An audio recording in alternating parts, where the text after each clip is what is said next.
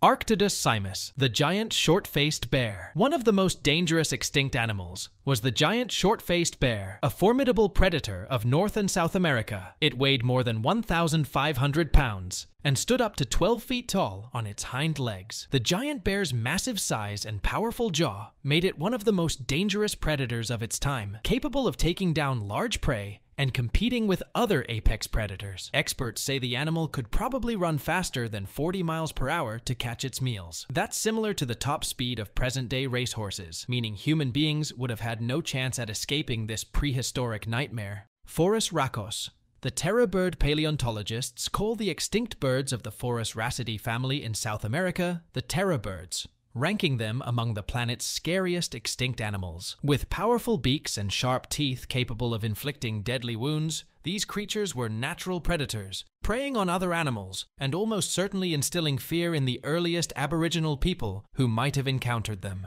Imagine a 10-foot-tall Phorusrhacos using its huge beak like a hatchet against its victims. The terror birds were mostly flightless, but they made up for their lack of flight with the ability to run up to 60 miles per hour. For reference, ostriches, which are the tallest living birds, max out at 9 feet tall and can sprint up to 43 miles per hour. Titanoboa cerrejonensis, the giant snake.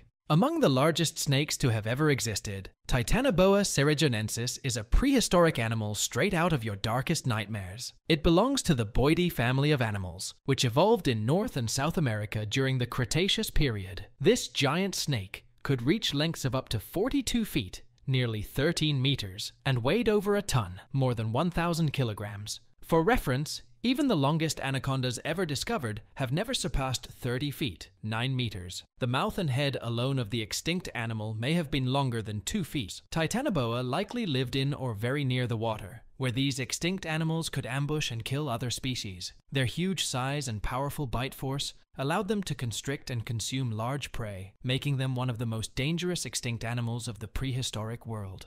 Smilodon fatalis, the saber-toothed tiger. Saber-toothed cats, including the famous saber-toothed tiger, were powerful predators that lived during the early Miocene and Pliocene epochs, with intimidating incisors measuring about 1 foot, 0.3 meters, and a powerful jaw. These creatures were adept at taking down large animals. Weighing up to 750 pounds, 340 kilograms, this extinct animal was a superior hunter, electing to catch its prey off guard versus running it down. While it held the prey with its front legs, it used its sharp teeth to slash the animal's throat or stomach. Then it left its prey to bleed out, returning to feast once the animal was dead.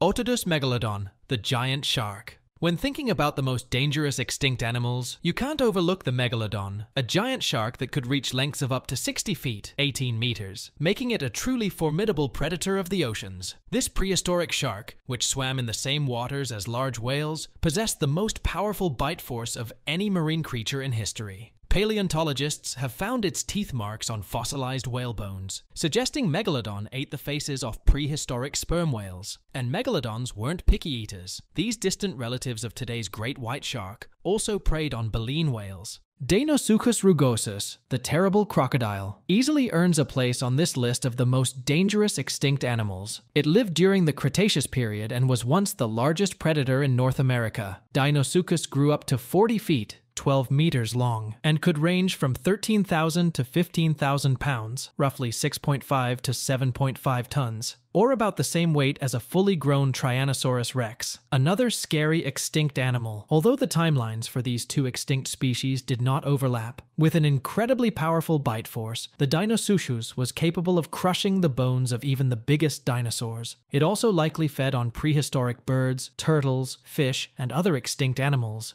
Arthropleura armata, the gigantic millipede. In the Carboniferous period, the Arthropleura, a gargantuan millipede, roamed the earth with between 32 and 64 jointed legs. This terrifying creature is the largest land invertebrate ever discovered, capable of growing up to 8 feet, 2.4 meters long, and nearly 2 feet, 0.6 meters wide, with articulated armored plates covering its entire body. It may have weighed close to 110 pounds, 50 kilograms. Although Arthropleura likely fed primarily on plant matter and maybe smaller invertebrates, its massive size and intimidating appearance make it one of the scariest extinct animals to have ever existed.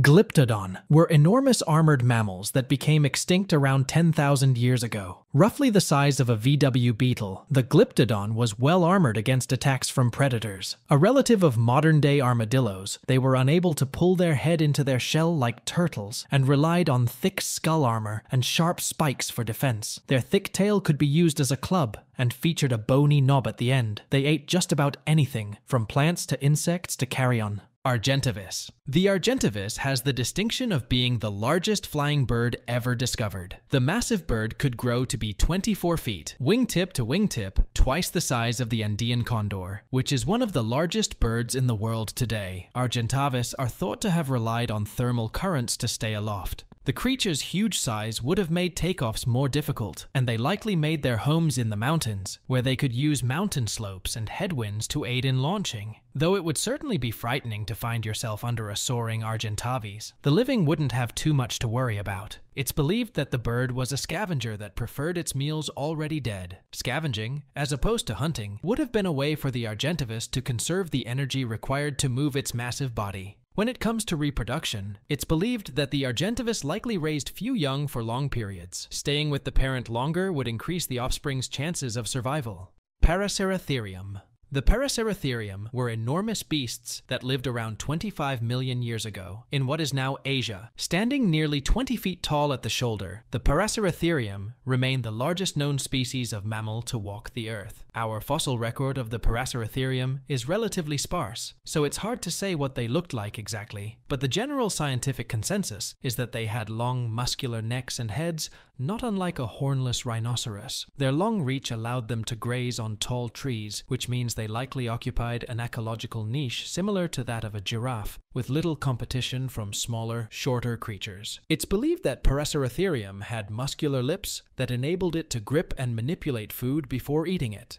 Megalania, whose name translates to ancient great roamer, was a giant carnivorous goanna that may have grown up to 23 feet long and weighed more than 4,000 pounds. This monitor lizard inhabited the grasslands, open forests, and woodlands of eastern Australia during the Pleistocene era, and likely fed on other medium and large animals, including mammals, snakes, birds, and other lizards, using its serrated blade-like teeth. It may have been venomous, and if it was, it would be the largest known venomous vertebrate. Ground sloth. The ground sloth is one of the few land mammals that could give the Paraceratherium a run for their money. Weighing up to 9,000 pounds and stretching 20 feet in length, the ground sloth ambled around the woodlands and grasslands of South America as recently as 10,000 years ago, supporting itself by eating grasses, shrubs, and leaves. The ground sloth had the misfortune of overlapping with humanity's reign and was likely hunted to extinction as we trickled down from North America. Because ground-dwelling sloths had no previous experience with human predators, they likely would have been easy prey for prehistoric hunters. The Daeodon, like the megalodon, is worthy of a healthy dose of fear. They were enormous hulking towers of brawny pig that lived around 20 million years ago in North America. They could grow to be 6 feet high at the shoulder and weigh thousands of pounds. It's telling of their dominance of the food web that they belong to a family of animals nicknamed hell pig and terminator pig. Fossilized remains of their teeth suggest they were omnivorous, dining both on animals and plants. It's believed that they operated as carrion scavengers, tracking other predators just to steal their kills. It likely had a finely tuned sense of smell to detect where its next meal could be found.